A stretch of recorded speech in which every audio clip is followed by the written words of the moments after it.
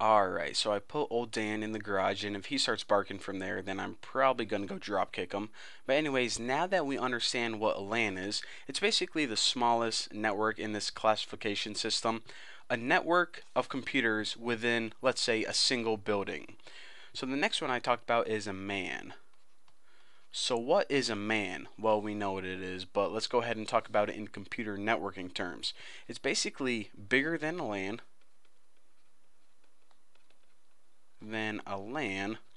And another thing that you could easily remember is that these computer networks often span large cities.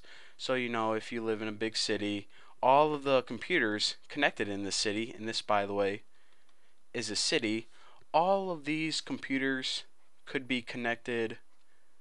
These blue things are computers, by the way. Computer in this building, computer in this building, all across the city, different buildings, and different homes too can have computers.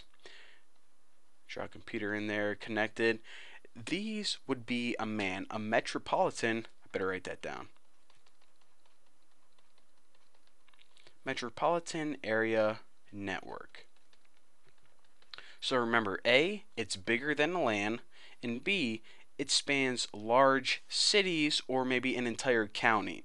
So why on earth would you want a MAN? Well, for example, it isn't that everyone in the city just decided to, connect their computers. Say that you had a hospital on this side of the city and a hospital, I don't know, maybe it's a children's hospital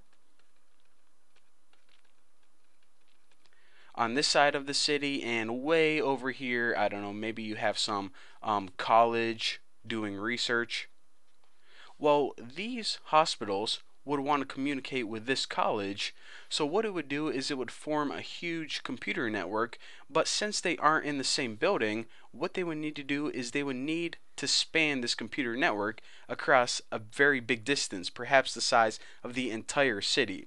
So this computer network made up of a few hospitals and perhaps a college or two could form a computer network and interconnect their computers so they can, share research, or maybe the hospitals might just want to share patient information. But basically, whenever you have a computer network, which is just a bunch of computers connected to one another, and it spans an entire city or, maybe a county, this would be a MAN, metropolitan area network. And the types of media that they use to transfer data, again, it used to be cable, just regular telephone cable or copper cable that you use for your TV way back in the day.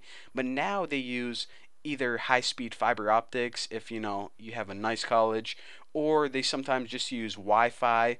But basically, those are the two types of cable they use. Again, it used to be just copper cable and telephone wire, but now they're advancing to faster and better technology.